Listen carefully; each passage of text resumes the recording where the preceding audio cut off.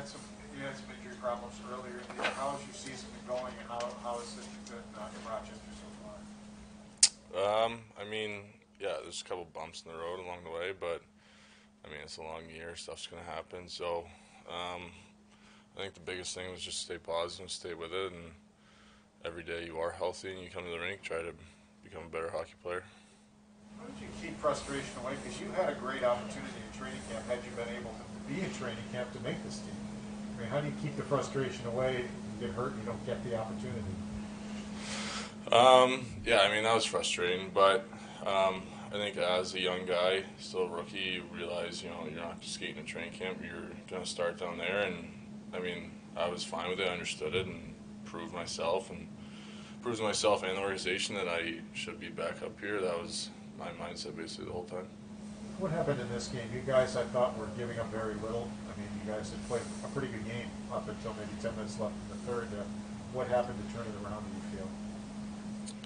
I mean, I don't think it was like one play or anything like that turned the momentum, but just a couple breakdowns, poor execution, or not execution, but management. And, yeah, I mean, they capitalized on the chances they got. Anyone on Zoom? Go ahead, Lance.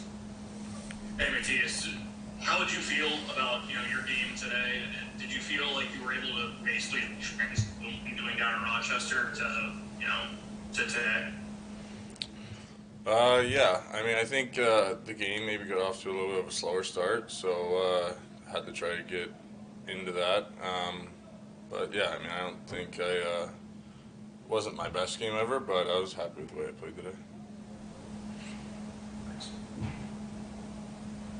Mattias, there was that play in the second period. The puck looked like it was an easy tap in, and you tied the guy up. Just how important is that to do a lot of the little things as a young defenseman, be in the right spot and make plays that are big plays that maybe people don't notice right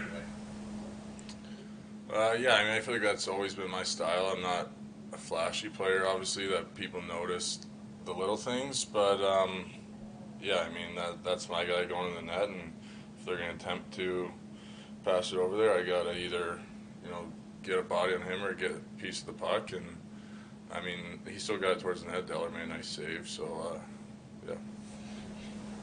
Thank you. Are maybe a different player than when we saw you 4 months ago, a better player over these, these past 4 months?